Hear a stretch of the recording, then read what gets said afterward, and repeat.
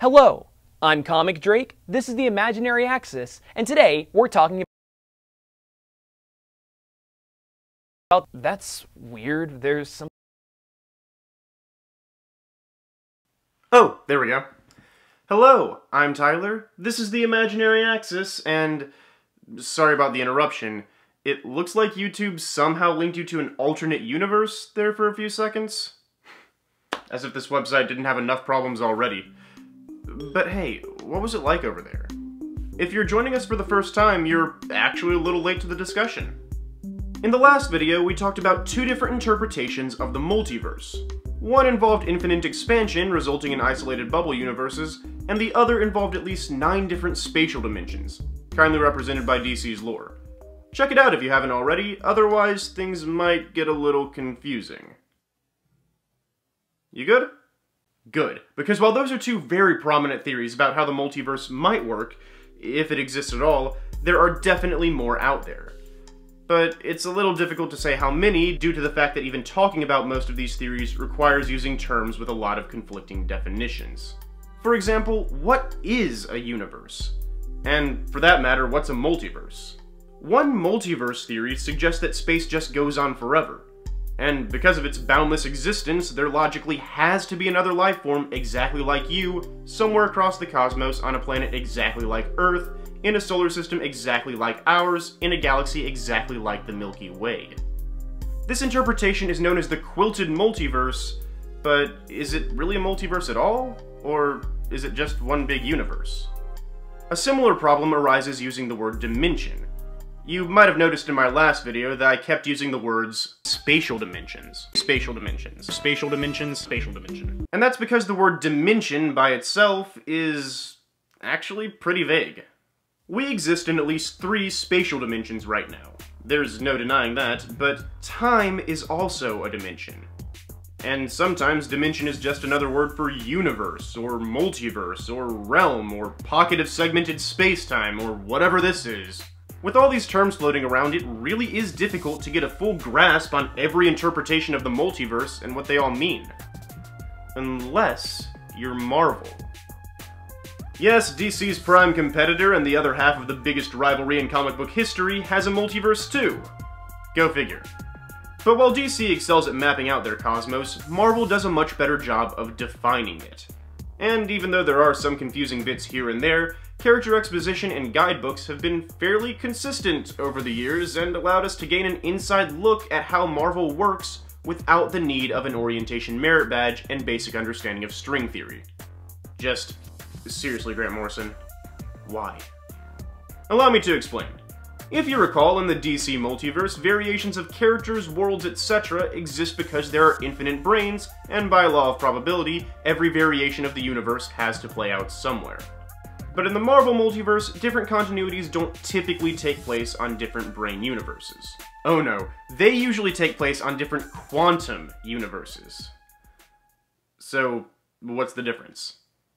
Well, while bubble universes are separated from each other by constantly inflating space-time, and brain universes are separated because their inhabitants are tied down to smaller dimensions, quantum universes are separated by time divergences. This is one of the more popular multiverse models out there, and you've probably heard it before. It originated as a proposed solution to several issues that plagued experiments in quantum mechanics, but you most likely recognize it as a story about a man and his cat. And a box. It's a classic thought experiment that we're going to add a new twist to for explaining the Marvel multiverse. My imaginary friends, I present to you Schrodinger's Stark. Imagine Tony Stark is flying back home after a hard day's work as Iron Man. He walks into his lab to find Pepper Potts waiting for him, and he activates the suit removal system. But what Tony doesn't know is that his last battle with Ultron left his armor seriously damaged. And there's about a 50% chance that powering down the suit right now will cause an electric discharge capable of instantaneously killing him. So for those brief seconds between the suit powering down and being removed entirely, Tony Stark stands unobserved by the outside world and must be considered, for all practical purposes, both alive and dead. But when the suit is removed, Pepper will either be greeted by a living, breathing Tony Stark, or the traumatizing image of his corpse. Not both. The problem is, physics doesn't know how this happens. How does Tony Stark's super state collapse into one outcome? Why is one outcome chosen over the other? How is it decided?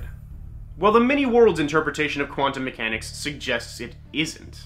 But rather, every time there's a conflict like this, the timeline of history splits, creating one universe where Tony Stark is just fine, and another one where Pepper probably needs therapy. This is how most of Marvel's realities operate. Each universe in the Marvel Multiverse is a little bit different because the entire multiversal system grew from divergences in the timeline. There's a universe where the Nazis won World War II. There's a universe where Captain America and Tony Stark never had their Civil War. There's a universe where Wolverine killed the Hulk, and there's a universe where Spider-Man died his very first day on the job. And there isn't a map of it. It's just something that's been established in the Marvel narrative for years now. For instance, you'll notice that unlike DC, in the Marvel Multiverse, it's really difficult to travel back to your own past or alter events that have already occurred. Because unless you have very precise control over the universe, time travel counts as a timeline divergence.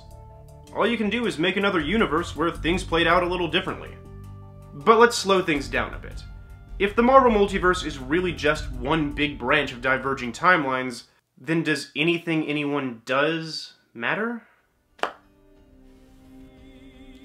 Most of you probably know that Earth 199,999, or the Marvel Cinematic Universe, was attacked by Loki in 2012. The newly formed Avengers were able to stop his army and ruin his plans, but if quantum universes really split each time there's a conflict like this, what's it matter? There should be a universe out there where Loki won, right? Should heroes even bother trying?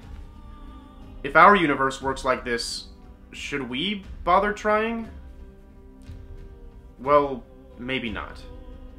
But in Marvel, not just any universe is allowed to exist. There are beings out there that pass judgments over universes.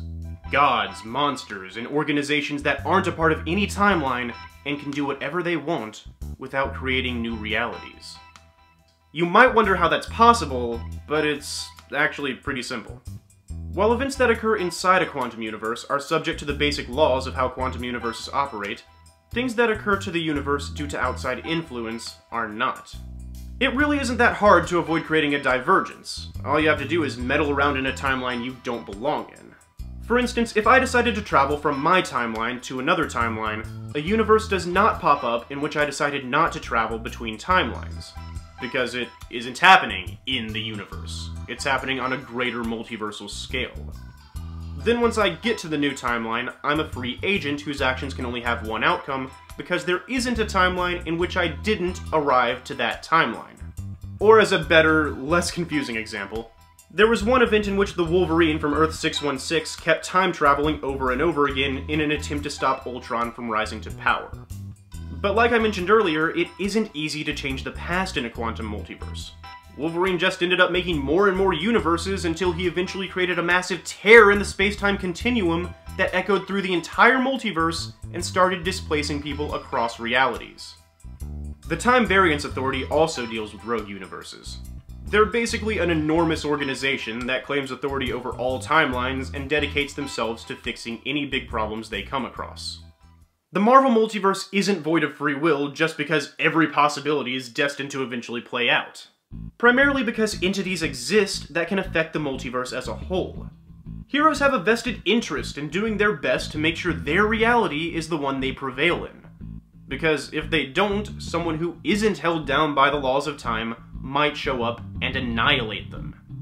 Beings like Merlin, the Captain Britain Corps, Lord Chaos, Master Order, or even Doctor Strange consider universes and the multiverse under their protection.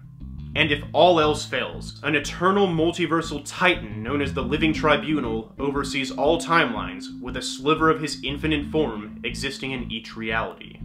3 heads representing equity, necessity, and just revenge, this god is as old as age itself, barely held down by any laws, and has the authority to pass judgment over any and every universe in existence, simultaneously or individually, as long as it considers it necessary.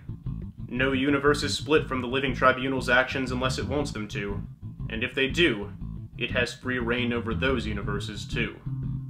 But even the Living Tribunal is just the servant of an even higher power, impossible and even frightening to imagine. So the point stands that happy endings are still worth fighting for, even in a quantum universe like Marvel.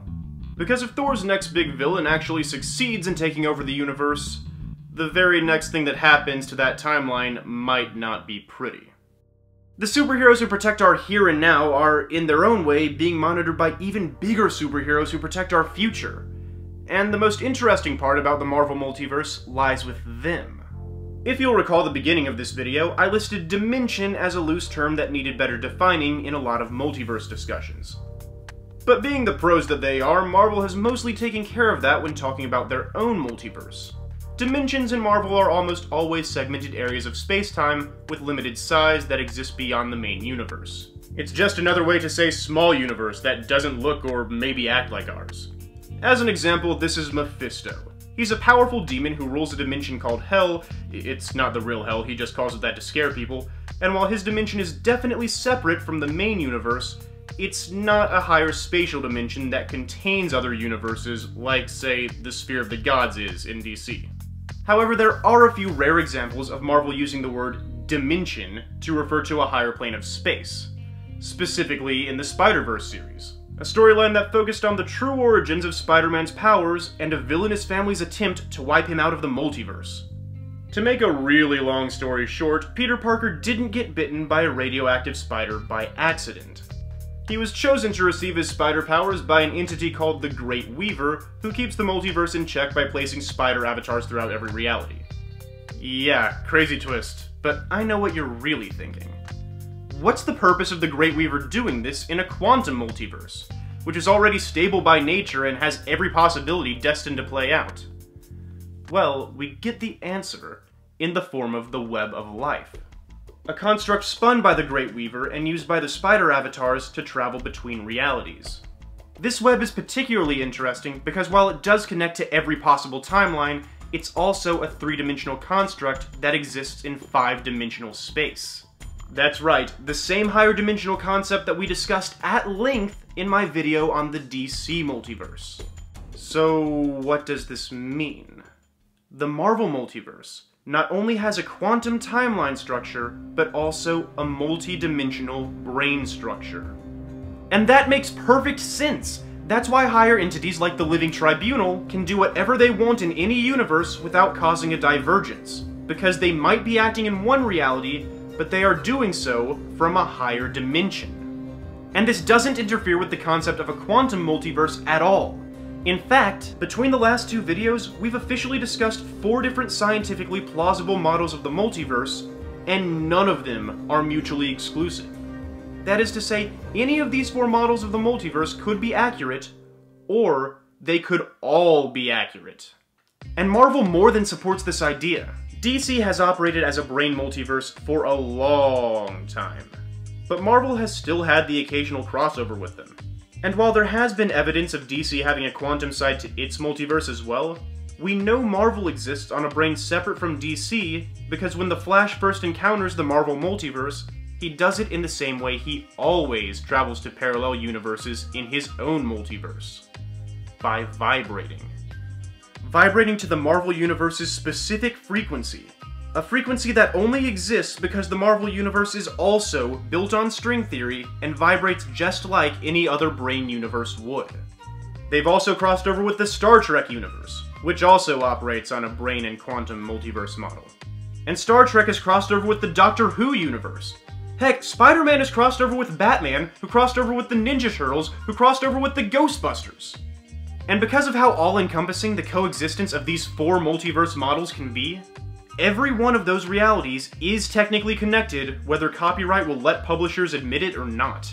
Think about that. Most of your favorite franchises probably have a multiverse, and very few of them never cross over with anyone. The Dragon Ball multiverse operates on a bubble and quantum model. The Pokemon multiverse operates on at least a quantum model, and probably another model too.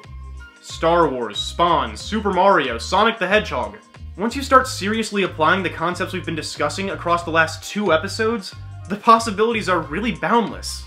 You create an endless web of connections between fantastic and exciting worlds that makes a surprising amount of sense.